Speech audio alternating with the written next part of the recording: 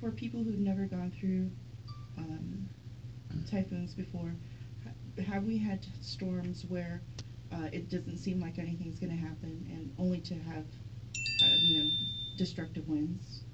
Well, sure. And again, it's going to seem like we may tell you the winds are going to start at a certain time, and they don't start at that time.